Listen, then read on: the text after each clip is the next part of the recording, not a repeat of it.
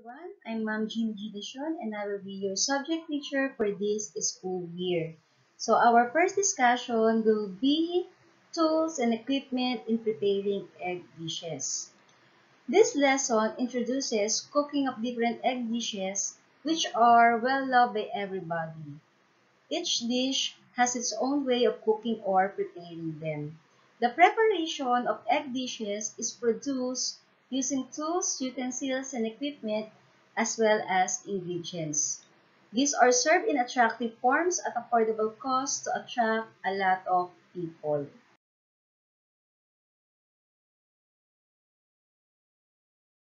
Let's have our learning objectives for this day.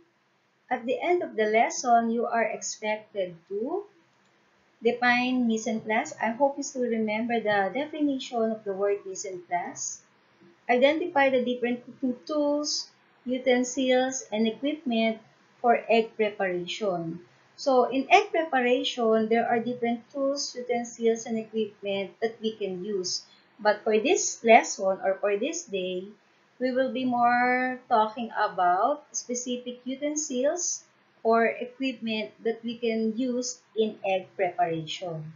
And for the last one, explain how to assemble and prepare ingredients for menu items. Before we begin to our discussion, let us answer the following questions. For what meal of the day you usually cook and eat eggs? What is your favorite egg dish? And have you tried preparing it? I'm going to give you at least 5 minutes. So probably if you would ask, for what meal of the day you usually cook and eat eggs, you would say during breakfast. And that is correct. Why? Because egg is considered as breakfast meal, but not only breakfast that we can serve eggs. We can also serve egg dishes during lunch, during merienda, or even snacks, or even in supper or dinner. What is your favorite egg dish? Is it hard-boiled? Is it soft-boiled? Is it scrambled, omelette, sunny side up, or any other egg dishes? Have you tried preparing it? I'm hoping that at least 2 to 3 egg dishes you know how to prepare. But don't worry, as we go along on our discussion, we will be discussing more egg preparation. As define the word mise en place or how to perform mise en place. Mise en place refers to the gathering, weighing, organizing, and preparing of all needed tools and ingredients before the actual cooking. In short, mise en place is getting everything ready before starting to cook. Mise en place is easy, and being organized and prepared in the kitchen saves time and frustration. Trying to multitask between ingredient preparation and cooking could be a recipe for disaster. Mise en place saves time by having everything ready to combine. It eliminates the chance of culinary disasters that occur from lack of preparation. For the word mise en place, we're not just only talking about the tools, utensils, and equipment as well as the ingredients, but we're just also referring to the working area. So see to it that everything is clean, that everything is organized, that everything is ready before starting to cook. And that is mise en place. Let us define the word eggs. Eggs are poultry products from chicken, duck, and quail that eaten as food. It is a food product produced from poultry that is used as both an ingredient and a main dish for baked foods. Eggs have a hard shell of calcium carbonate enclosing a liquid white, a single yolk or an occasional double yolk, and an air cell. So as we go along on our discussion for our next lessons, we will be discussing more about eggs. Our first tool, we have Candler. An egg caldron, it is a porcelain or pottery cup with a lid that is used to prepare a dish called curdled eggs. An egg is broken into the cup, the top screwed on, and the cup submerged in simmering water until the egg is cooked. The eggs are soft-cooked and similar to poached eggs, but the eggs are cooked more slowly than a boiled egg. The caldron is then closed with the lid and partially immersed in boiling water for a few minutes. So that is the first tool, which is caldron. Is an egg cooker, or sometimes it is called egg boiler. It is an electric appliance which steam cook eggs in the shell. Some also have a flat insert for cooking omelets, fried eggs, or scrambled eggs. Most egg cookers also have inserts or cups for steam poaching. It is a kitchen appliance used to boil several eggs at a time. It is known also as an egg boiler, in which it is a kitchen appliance used to boil several eggs at a time. So that is an egg cooker, or what we call an egg boiler. The tool that we can use in egg preparation is crepe pan. A shallow, slope-sided skillet, 6 to 8 inches in diameter. These range from inexpensive lightweight pans to sophisticated electric models, some of which cook the crepes on what appears to be the outside of the pan. A crepe pan, it is a flat or round bottom pan that is shaped to effectively cook a thin crepe. The addition of a non-stick surface or well-seasoned surface will enable the crepe to be easily removed and cooked to a golden brown color with a tender and moist texture. But do not worry if you do not have a crepe pan at home. A small omelette pan will do a nice double duty job. So that is a crepe pan. Screen are the different crepe dishes. A crepe dish, it is a type of very thin cooked pancake that can be used as the basis of a savory or sweet recipe.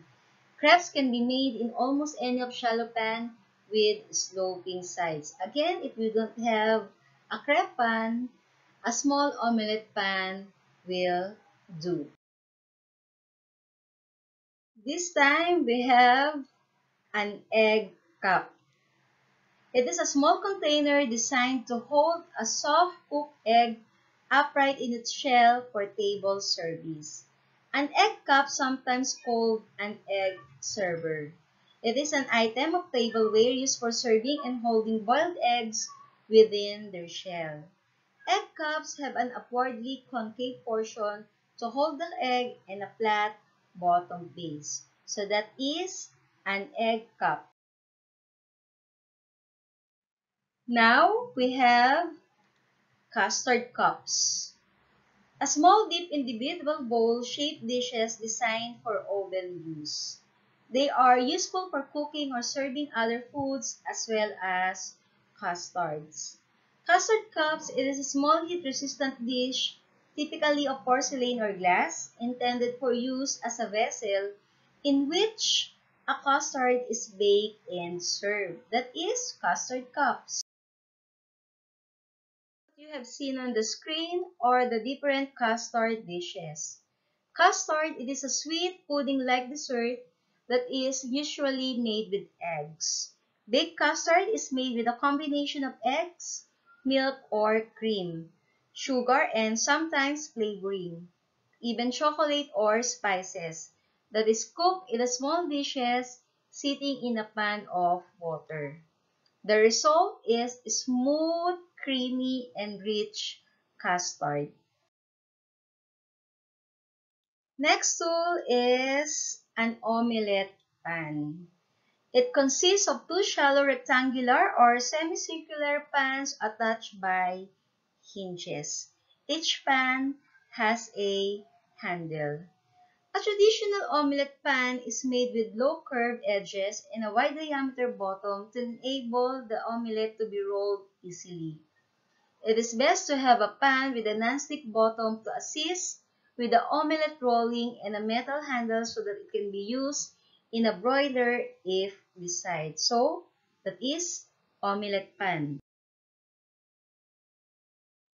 In cuisine, an omelette is a dish made from beaten eggs, fried with butter or oil in a frying pan.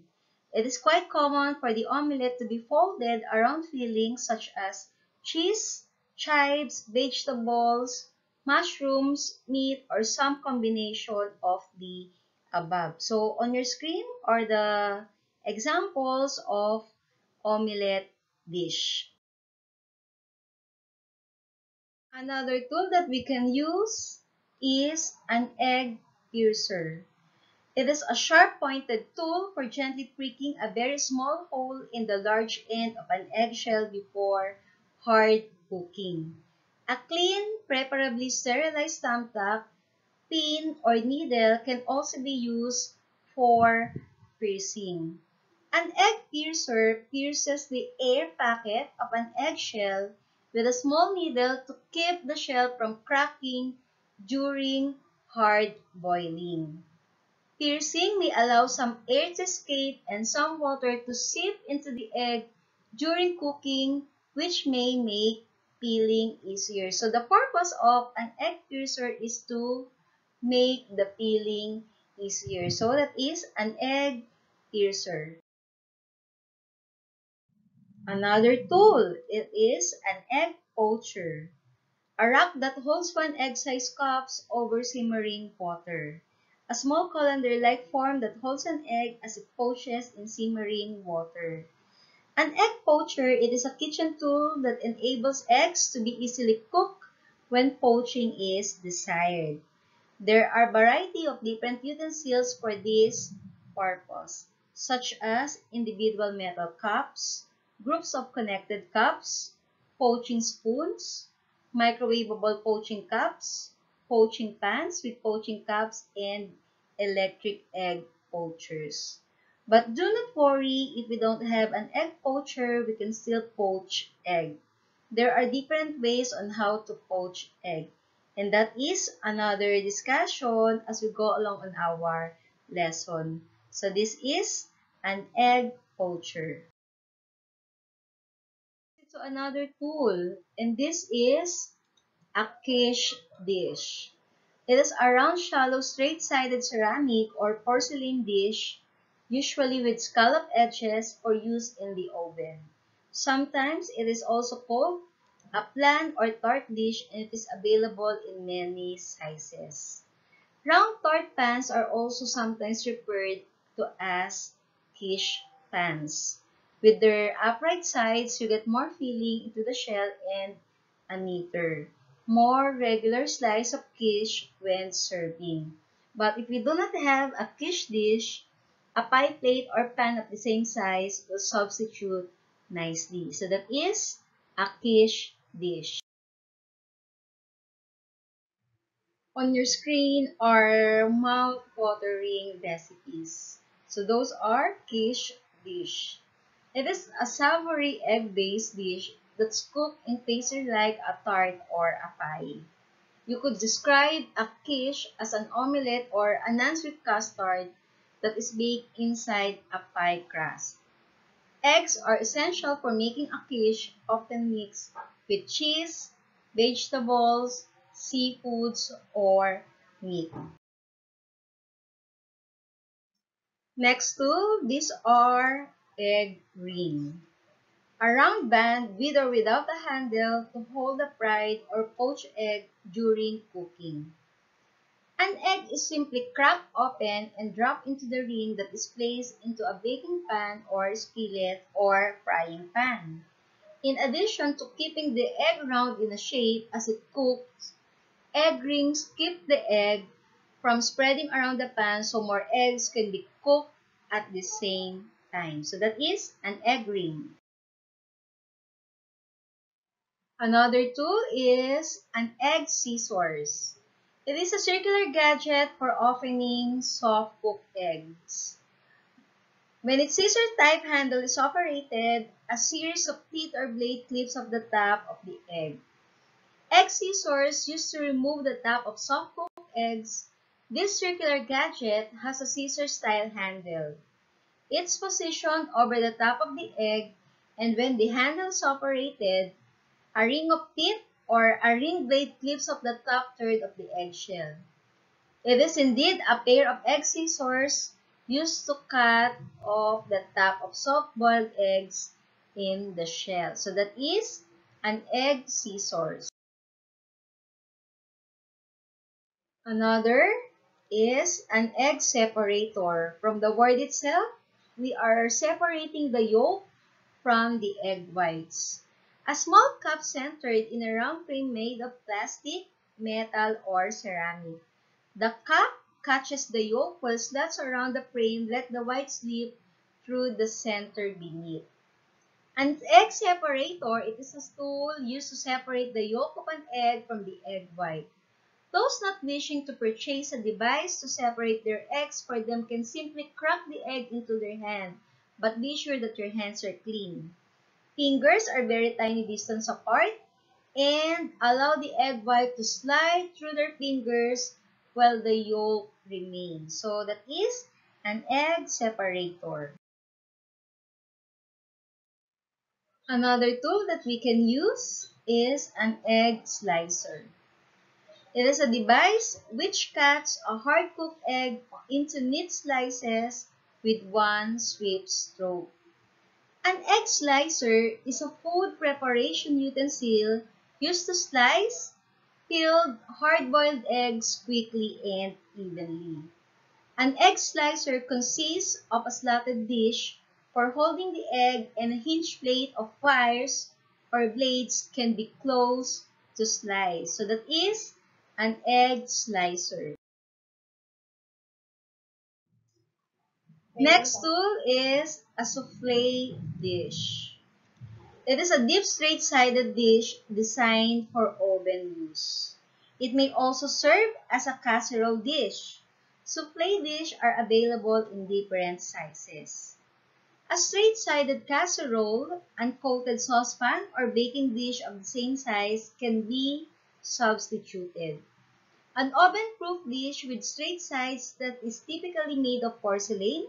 This piece of bakeware may be referred to as souffle dish is constructed with straight sides, which helps the souffle to rise upward as it bakes and expands above the sides of the dish. That is a souffle dish. Now on your screen are examples of different souffle dishes. It is a light spongy baked dish made typically by adding flavored egg yolks to stiffly beaten egg whites. These are any of various light dishes made with beaten egg whites. The name souffle comes from the French verb souffler, which means to blow up or pop up. This accurately describes what happens when a souffle is baked. The two main parts of a souffle are a custard base or a creamy sauce and egg whites that have been beaten to form a meringue. So those are souffle dishes. Another tool is an egg wedger. It is similar to slicer, however, it cuts the egg into 6 equal parts rather than into thin slices. The wedger holds the egg upright as wires are pulled over to cut the wedges. Designed to cut eggs into 6 perfectly even slices. The wedger helps to improve your presentation and reduce preparation times. An egg slicer is a food preparation utensil used to slice peeled hard-boiled eggs quickly and evenly. An egg slicer consists of a slotted dish for holding the egg and a hinged plate of wires or blades that can be closed to slice. So that is an egg wedger. And for our last tool, utensil, is we have an egg beater. It is a small device having one or usually two blades, each having several stiff oval wires at the tip. It is a handheld kitchen utensil with rotating blades used for beating, whipping, or mixing. An example of an egg beater is what someone would use to whip heavy cream into whipped cream. So that is an egg beater. Some utensils and gadgets are designed especially for preparing eggs, although egg cooking can be accomplished with the usual pots, pans, beaters, and bowls ordinarily found in most kitchens. Some are limited to egg use only, such as the electric egg cooker, while others, such as custard cups, come in handy for a variety of foods. You may enjoy having a utensil for every use, but if your budget or storage space is limited, do not despair. Egg cooking can be as simple as you want it to be. If you enjoy imagining up things a bit, there are several pieces of equipment and specialty gadgets you may find interesting. So those are the different tools, utensils, or equipment we can use in egg preparation. Now, let's proceed in assembling and preparing ingredients for menu items. Once the needed tools and ingredients are ensured that are prepared, the next thing to do is to check your recipe calculation and study carefully the measurements of the ingredients, especially if the recipe is to be enlarged or reduced depending on the number of serving portions required. Remember, miscalculation of one ingredient can ruin the expected quality of the product. Check the ingredients, the amount in weight or volume, and the description or specification of each as required in the recipe.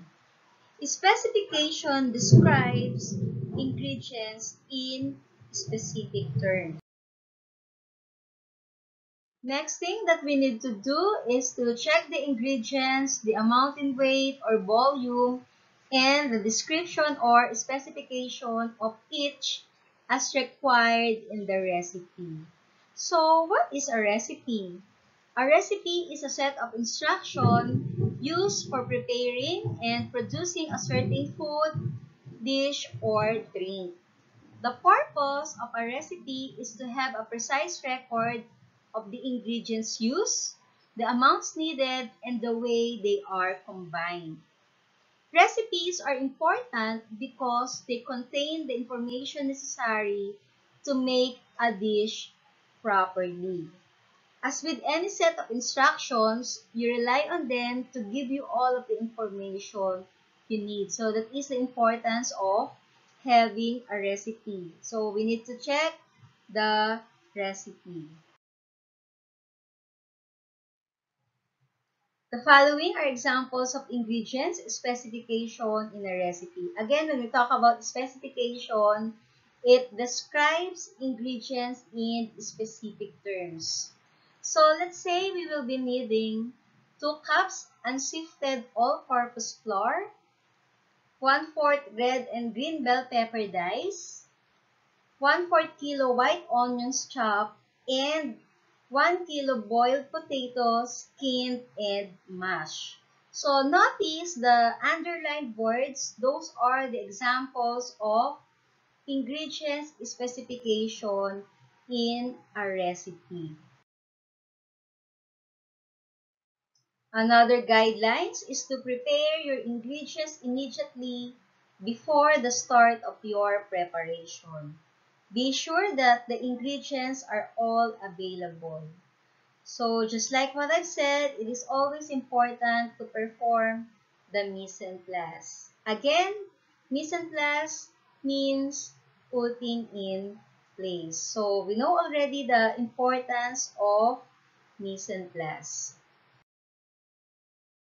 Another guidelines is to weigh or measure each ingredient as indicated in the recipe. Check and recheck each measurement. Aside from the ingredients specification, we also need to follow the correct measurement. Now, in your screen, we have different measuring tools that we can use. We have a measuring cups used to measure solid and liquid ingredients. Measuring spoons used to measure small amount of ingredients. A weighing scale used to measure the weight of an item. A measuring glass used to measure liquid ingredients, and for ice cream scoop, it estimated 1/4 cup. So those are some examples of measuring tools that we can use. After knowing the ways on how to assemble and prepare the different ingredients, let's now proceed for the general guides in the cleanliness and sanitation in the kitchen. Let's answer this question. Is your kitchen clean and safe? It may look clean, but your kitchen may not be as safe as you hope it would be. Despite efforts to keep the home germ-free, there is still a possibility that foodborne illnesses be caught in the home. So here are some essentials to keep in mind in maintaining cleanliness at the highest standard. For the first general guide, physical equipment and kitchen layout should be conducive to good sanitary practices. This means that all equipment in the kitchen have sanitary and safety features that make them easy to clean and maintain. They are made of materials like stainless steels or enamelware, which are easy to clean. Their parts can easily be taken apart and are easily accessible for easy cleaning to ensure that our physical equipment and kitchen layout are clean or conducive to good sanitary practices. Part of the physical equipment are the kitchen premises. Walls and ceilings should be made of washable materials. The kitchen floors made of slip-resistant materials that are easy to map. Walls and ceilings must be designed and constructed in a way that is appropriate for the activities conducted on the food premises. Walls and ceilings must be, first, it is sealed to prevent the entry of dirt, dust, and pests. Second, unable to absorb grease, food particles, or water. And last, able to be easily and effectively cleaned. So those are the things that must be considered for our kitchen. Another general guide is the flooring should be made to slope toward a central drain, or if it is level, there should be drop drains around cooking areas where water or moisture accumulates. Slope floors make the water drain out easily. These floors also ensure no water pools are formed, and thus providing no breeding place for insects. With slope floors, you can save the money that you may have to spend on fixing your floors. Other general guides. Level floors are advantageous in facilitating movement of mobile equipment like carts. So the floors must be designed and constructed in a way that is appropriate for the activities conducted on the food premises. Next, dishes, glasses, utensils, tools, and equipment should be thoroughly cleaned and properly sanitized. For special equipment, there are specific manufacturer's instructions found in the operation and maintenance manual of the equipment. It is advisable to follow the manufacturer's instruction so that our equipment are easy to use or safe to use. For sanitizing our dishes, we need to use warm water in washing tools and equipment. Sanitize by using hot water or safe chemical sanitizers especially if a dishwasher is not available. And dry thoroughly all utensils before using again. Washing dishes in hot water actually lifts away food and grime from dirty dishes, which reduces the amount of time you have to spend scrubbing. Hot water is needed to effectively kill bacteria on dishes. It may seem like you can squeeze a little more use out of a dishpan full of cool water, but compromising your family's exposure to bacteria is not worth the extra trouble of running a new pan of hot water. Most of us do our dishes by simply soaping them up and running them under room temperature water.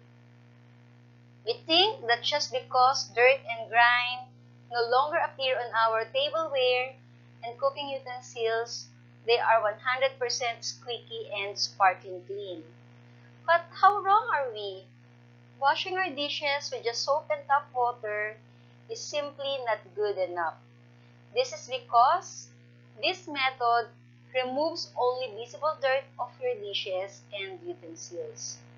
It doesn't sanitize nor disinfect your dishes from germs and other forms of bacteria. That is why it is important to use hot water when washing your dishes.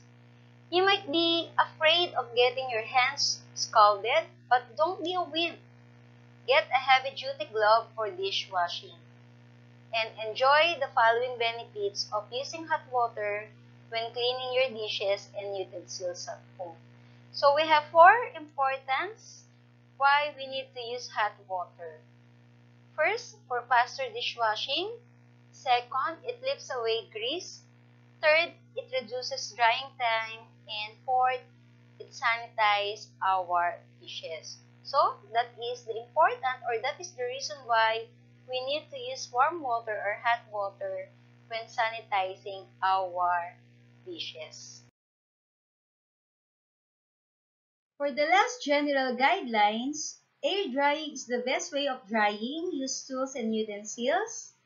Use tea towel in drying clean tools and utensils before putting them away. The next time you put your clean dishes away, you may want to be extra careful that they are dry. Why? Because dishes stored away while wet can become contaminated with bacteria.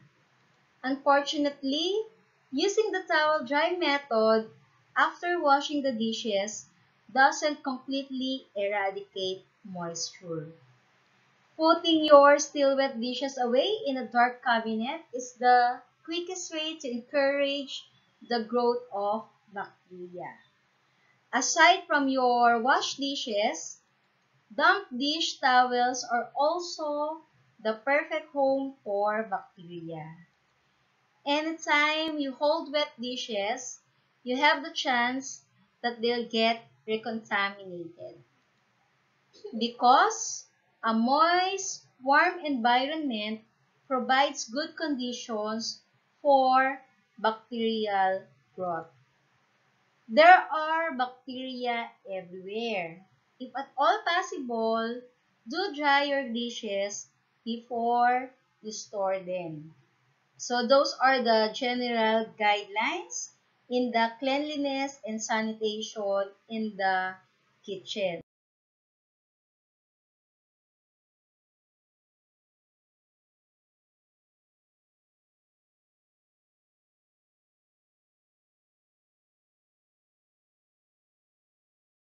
And now that we are done in our lesson, you are now ready to answer different activities.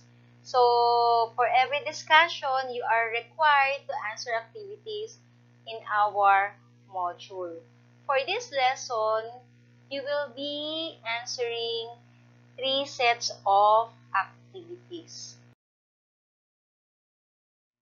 For our first activity is identification type, in which you're going to identify what has been asked or what is referred in the following statement. So that is for activity 1. And for our activity 2 is the word hunt. Find and circle all of the given words that are hidden in the grid. The words may be hidden in any direction, either horizontally, vertically, or diagonally. So that is activity number 2, word hunt. And for our activity 3 is name me, in which you're going to identify the tools, utensils, and equipment used in egg preparation. And you're going to give one description or one function of each tool. Activity 3, name me. For the deepen activity, what I have learned, you just have to check the appropriate column. So either yes or no. So these are the criteria from our learning objectives. I can identify the tools, utensils, and equipment needed in egg preparation. I can identify the tools, utensils, and equipment that may require cleaning and sanitizing. I can assemble and prepare ingredients for menu items. And for the last, I can demonstrate how to clean and sanitize kitchen tools and equipment. If your answers are all yes, you may now go on with the assessment. But if some of your answers are no, I am sad to say that you need to read and study the lesson again. But I'm hoping that all of your answers are yes. If there are no more questions, after answering all the activities and after all answers are yes in the given activity, you may now proceed to the assessment. So that's it. Good day and God bless. But if you still have question, you may message me in our Schoology or in my Facebook account or through Messenger. Have a good day. God bless.